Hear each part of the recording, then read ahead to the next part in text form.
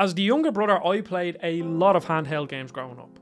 Yeah, my older brother would hog all the consoles that we had, so I would be relegated to using my Game Boy Advance or my Nintendo DS or PSP, whatever console I had at the time. Even on Christmas break when we got the Wii, I would wake up to my brother already playing Twilight Princess, and I'd had to wait hours to get a go myself. And this brings me on to the Steam Deck, which I'm holding very awkwardly, but the Steam Deck, which is actual console quality on the go. It's absolutely insane how good this is. Look, I love my Switch and my Vita, but Sony let the Vita die a slow death, and the Switch isn't powerful enough for my liking anymore. Yeah, the Nintendo first party stuff is great and it runs well, but the other games, like even some indies, are starting to struggle now. I haven't been playing my Switch much at all in the past couple of months. But I've had this Steam Deck for 2 weeks now, and I haven't stopped playing it. I absolutely love it. My PlayStation 5 is practically just sitting in the corner collecting dust right now, and my Switch is collecting even more dust. It also got me onto buying games on Steam, which is something I haven't done in like 6 or 7 years because I used to be a PC gamer and then I fell out. So if you love handheld gaming, then stick around for this review of the Steam Deck after about 2 weeks.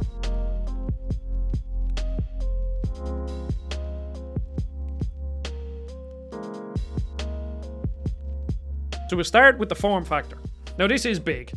It's actually very big. When I saw it come out of the box, I was like, Jesus Christ, that's an absolute monster. But it's really not that heavy. It's only slightly heavier than the Switch.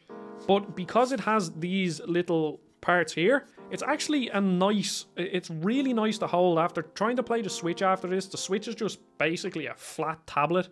So it just doesn't feel as ergonomic. Now, as I said, it is definitely bulkier, but not so much so. And then when it comes to the actual controller itself, so again, I'm going to be doing a lot of comparisons to the Switch, but the analog sticks, actually good analog sticks. Like, look at the height. Like, the Switch analog sticks literally stick up. I'm trying to get this in focus. Literally stick up to where this little plastic bit comes out. The Switch analog sticks are absolutely terrible on the Joy-Cons. And then the buttons themselves, like, these buttons are like, they're fine. They feel like Xbox 360 buttons, so they're grand. These just feel so much better when you go back to the Switch and they don't have the proper triggers. Like, the Switch ones are just like little buttons. It's just, the Switch it just doesn't, the Switch feels more premium than this, as in, like, the screen is nicer. It feels sturdier, kind of, even though the Joy-Cons do wobble a bit, but it does feel sturdier, definitely. And then the screen, as I said, is more premium. But the Switch doesn't have these buttons, which is great. Back buttons for, you know, you can assign these to anything you want. Now, I think only really one of them is useful by the way I play, because I play like this. So I only have this finger to do it, where I think most people would almost play like this. But I play the claw method, where my index finger holds it like this. So, yeah, they're cool. And then the trackpads, which I thought maybe would be cool. They work, and they work pretty well, but I tried to use them in a game that used a mouse, and it just didn't feel great. And then I was thinking, oh, maybe it actually might be a good, might be good for FPS shooters, but it's not. It might be good, but it's just kind of hard to do because, I don't know, that doesn't feel very natural, holding my thumb down here to aim. Like, my thumb naturally goes up here and not here, so that's kind of cramped. So, like, from the form factor it's very solid, especially since, like, Valve aren't really a hardware company, so they did a really good job on this. But enough rambling about the form factor. That's important, but more importantly are the games, and that's what we're all here for. So I will talk about the UI and the user experience after the games, but the games are more important. So I played a long list of games over the past 2 weeks. So I've put like 20 hours into Elden Ring, I've played a bit of BPM, I've played a bit of Shovel Knight Dig, I've played a good bit of Vampire Survivors, which I love that game. I've played older AA and AAA games like Call of Juarez, Gunslinger, Shadow of Mordor, and they run absolutely fantastic. This console is seriously nothing short of spectacular. I genuinely love it. Now, I also did a lot of remote play for my PS5, and I think that's going to be like my main use case for my Steam Deck going forward, because the results were really, really surprising. And I know obviously they will vary depending on how strong your internet connection is, and I don't really have too great internet. Like, I pay for 500 megs, but like on any given day I could get, you know, 80 down and 20 up. So while it is good, it's not like fantastic. So I'd be really interested to see if I actually got the speeds I paid for, which I don't, unfortunately. So yeah, I think that's going to be my main use case. But we talk a bit about like the games individually. So obviously every single Steam Deck video in the world needs to talk about Elden Ring. And I mean, fair enough, because this is an Elden Ring machine. I've put like 22 hours in 2 weeks back into Elden Ring. I started a new character.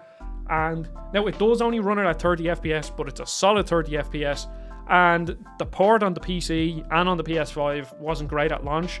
So the fact that this even runs on a Steam Deck at 30 FPS is quite amazing. So I started a Paladin character on it, and I'm at the Altus Plateau now, and I just have like no issues. I was thinking maybe, okay, Elden Ring is an open world game, so I might download it on my PC, download it on my Steam Deck, and obviously you have the cloud saves, which is fantastic.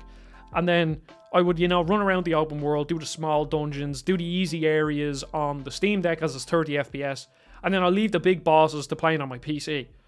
But I've killed Renala, I've killed Godfrey, I've killed all these big bosses and have had no issues. Again, obviously I'm playing it at 30 FPS, but that's a compromise I'm willing to take if I can play Elden Ring on the go. Like, I went to London now, I didn't play this on the plane, but I had it with me. And like, just the fact that I could have played Elden Ring on a plane, like, that's just absolutely insane. And when it comes to the older titles like Call of Juarez and Shadow of Mordor, I was running them at 60 FPS. Like, Shadow of Mordor, I think I'm running like anywhere from high to ultra graphics. I think I might have a few things on medium, and I'm getting a solid 60 FPS. Like, that's just absolutely, it's just mind-blowing. It's what I wanted in a handheld. The only issue I'm having with it is the screen. It's really not great, and coming from the OLED Switch and the Vita, there's a lot of room for improvement. Now, I'd imagine in the future they're going to have a Steam Deck with an OLED screen, and that is 100% a day one purchase for me, because I think that would make this the perfect console. I don't want to call it perfect. Obviously, there are issues with it. There's a few glitches with like starting up games that maybe don't work, but in general, like, it's just a great thing to use. And again, the screen is okay, but it could be a lot better. The bezels are thick on it as well, which some people will not like. Bezels don't bother me too much. Obviously, the less bezels, the more premium it looks, but at the end of the day, it doesn't bother me too much. And then, of course, the indie games. I've played BPM, I've played Vampire Survivors, I've played Shovel Knight Dig, I've played a few other indie games like Dusk, that FPS shooter, and it works really well. The reason why the Switch was so popular, yeah, you have all the Nintendo games, but it was just a great indie machine, like people playing Dead Cells and Binding of Isaac on the go. It was like, that was the reason why it was so good. But even now, some of the indie games that I play on my Switch, they have issues. Like, there's a few glitches here specific to the Switch version, or there's a few, you know, bad performance in certain areas, whereas you can almost pretty much guarantee, I haven't run into a game that has struggled to run on this. Like, I played a bit of Fallout New Vegas. That game notoriously doesn't run very well on PCs, and it worked like that the second I turned it on. Now, I'll be interested to try Fallout 3, because that game's even worse for running. And it gives games like, say, Skyrim on the Switch. Like, Skyrim on the Switch, yeah, it was great. It was portable, but it was 30 FPS. But now I can play Skyrim at 60 FPS portably. So it's just a no-brainer. I think the only thing the Switch kind of has over it is the gyro. Now, to be honest, I'm not sure if this has gyro, if it doesn't have gyro, but they didn't make it very clear or how to turn it on, but that's an issue that I'll talk about later. But my main use case has been streaming my PS5 to it, and it's just brilliant. So I'm replaying God of War because I want to make a review before the next one comes out for the channel. And I was torn. Like, it was on sale on Steam for €40, so I was like, well, I just buy it and play it at, like, I think you can get it to run at like 40 FPS, which is perfectly fine on the Steam Deck. Or do I want to play a 60 FPS version on the PlayStation 5 that I already own? So I downloaded it on a PlayStation 5. And then I decided, I wonder if I could stream this to my Steam Deck. Lo and behold, you can. This is on Linux, so there are a few little things you have to do, but it's really not that complicated. I watched one YouTube video, and I got it up and running. And I would say 98% of the time, this runs perfectly. The odd time, there's a bit of artifacting. I haven't noticed any input delay. Again, this can vary depending on the speed of your internet. And then there's been a few glitches where the screen goes white. But other than that, this has been like so smooth. Like, I can parry enemies. And I'd imagine, obviously I don't own the game, so I can't really run a test, but I would imagine this looks better streaming to my PlayStation than playing it natively on like low to medium settings on the Steam Deck. And also, I don't have to pay €40 because I already own the game. And I was thinking in the future, like Sonic Frontiers is coming out, and that's coming to Steam, and they've already said it's verified for Steam Deck. I was like, oh, I'd love to play that on the go. But now I'm thinking, why don't I just get the best of both worlds? Because I'm still a console gamer at hand. Like, this is a console PC, you know? So you can tinker with it, but in most cases you can just turn it on, download the game and play it. But I am a console gamer. So I think I'll just buy Sonic Frontiers on PS5, and then if I want to play it, just stream it. rather than buying it on the PC and then having to sit at my PC. Because another thing about the Steam Deck is that a lot of us, including myself, work at a PC all day. So I don't want to sit in this chair and play more games on my PC. I want to kind of remove myself from it. So in this case, if I have a game on PC, I can play it natively on it, assuming it will run, which in most cases it will, maybe at 30 FPS lower graphics.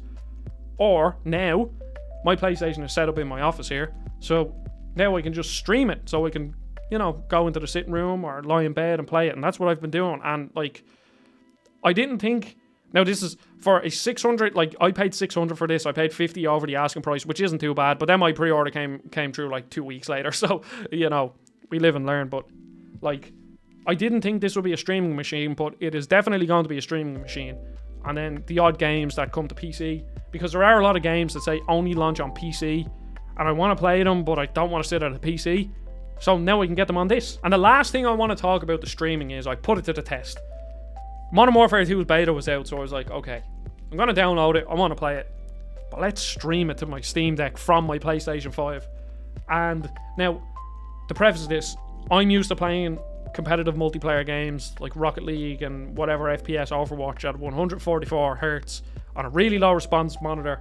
So I can definitely notice, like if I play Rocket League at 60 FPS, or I play Rocket League at 120 FPS, or I play Rocket League at 144 Hz, or Hz, not FPS, I can notice the difference because I put like 1500 hours into that game. So if there's even a 0.00 whatever millisecond response time difference, I can feel it. And it was completely playable. Like, it doesn't feel as good as playing it natively, which obviously, like, come on, we can't expect anything more than that. But I was getting kills, which is insane. Like, I could kill people. I was streaming a multiplayer game from a PlayStation to a Steam Deck and being able to react to people in time.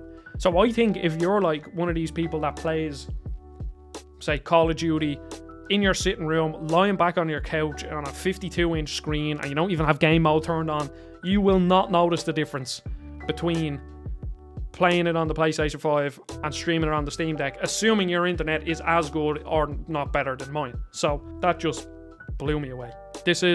Streaming is slowly but surely becoming viable. Again, it will never be 100% because I don't understand the internet and stuff well enough to be able to speak on it, but you can always notice the difference between playing something streamed and playing something natively. But this is very, very close. It is 100% playable. And as I said, I'm playing a big blockbuster game like God of War, where maybe the combat isn't so, you know, heavily reliant on timing, but I can parry enemies. So if you're looking for something to stream your PS5 as well as play games, then this is an absolute no-brainer if you can get your hand on one. But Valve have just fulfilled a load of pre-orders early, so it is good. So then the UI and UX, it did take me a while to get used to, and in general, it's easy to find things, but there were still a few things that were like, oh, this was way too awkward. But the thing that tripped me up the most was trying to redeem a code on Steam or add a non-Steam game. I assumed you would go into Steam, go into your library, and then you'd find something there like a plus symbol down the bottom. But no, you have to press the Steam button and then scroll into your settings and then scroll down to library. And it's like, there's a few things, I can't really think of them off the top of my head right now, but there are a few things like that where it's like, oh, that definitely could have been easier. And then when it comes to like the user experience, it's like really, really solid because obviously Steam is already a great system with your reviews for games, which is something every console should have. So the app that you use to stream PS Now is called Chiaki, and you download that in desktop mode and then you set it up to run in Steam. And again, it was pretty easy. It was just following a YouTube video. But natively, the PlayStation button and the touchpad isn't assigned to anything. But you could just go into Steam community and people have already downloaded it. So now I believe the touchpad is the left trackpad, and the PlayStation button I believe is the right touchpad, and it just works. It just works. There are a few little hiccups from the user like experience, but in general it's pretty easy to use. Now I think there's plenty of tinkering to be done. So I think if you're somebody who just wants a handheld console, from my experience, I've used it mostly as just a handheld console, like just go onto Steam, download the game, start it up, maybe fiddle around with a few settings to get it running properly, but that's just PC gaming. But like, yeah, it is from that sort of, I just want a handheld console. It works really well, but then they also give you the freedom, even though Linux is fucking stupid. I hate Linux. It makes no sense. You need to download stuff to run exe files. Like, come on. It just makes no sense. And I know there's going to be people like, oh, Linux is so good. But people who think Linux is better, no, stop. It's not. It's very confusing. Just use Windows. But there is plenty of tinkering to be done for the people who want to tinker. Like, I downloaded the Better SADX mod for Sonic Adventure 1. Now, my results weren't very good. I don't know what I did wrong, but it didn't really work. It worked, but then the game would crash after entering one level, which I don't understand what's going on. And I wasn't really arse trying to figure it out. But there is that sort of, you know, there's plenty of tinkering to be done, but also plenty of frustration if that tinkering doesn't go well. But in general, it's pretty easy to understand. So now, do I think my €600 was wasted? And no, I don't. I love this. I think it's easy to see that I love this. I think I've said I love this maybe like 5 or 6 times in this video. But this is going to be a staple in my gaming. As I said, my PlayStation 5, my Switch have been collecting dust for the past 2 weeks. Now, obviously, things will revert back as this becomes like less of a new toy. But I can see myself using this pretty much every single day until the thing breaks, basically. Because if I'm not playing the game on the Steam, like if I'm not playing a game on Steam, I will stream my PlayStation if I just want to lie in bed or sit on the couch and play my PlayStation and not have to move it around. So I think just that alone, maybe it's not worth €600 because you could just stream it to your phone and buy the Backbone controller. But I think the fact that I have everything here in one, I can play games, I can go on the internet if I really want to, I can tinker around with things, I can get every single game I want on Steam, and then I can stream my PlayStation. And then also, there is a way that you can get Xbox Game Pass and Xbox Cloud and all that. So, like, yeah, I love this thing. Well worth the €600 in my eyes. And I'm glad I bought it. So I would love to know what you think of the Steam Deck, because it's becoming easier to find. So hopefully if you are looking for one, you did get one. But I would love to know what you think of the Steam Deck, of the video, if you're going to buy one, or if you have one. Do you like it? Do you think it's a waste of money? I don't know. Let me know. And I really appreciate everybody watching. So like the video, subscribe, join the Discord. The Discord is popping off, as the kids say. And yeah, thank you. Goodbye.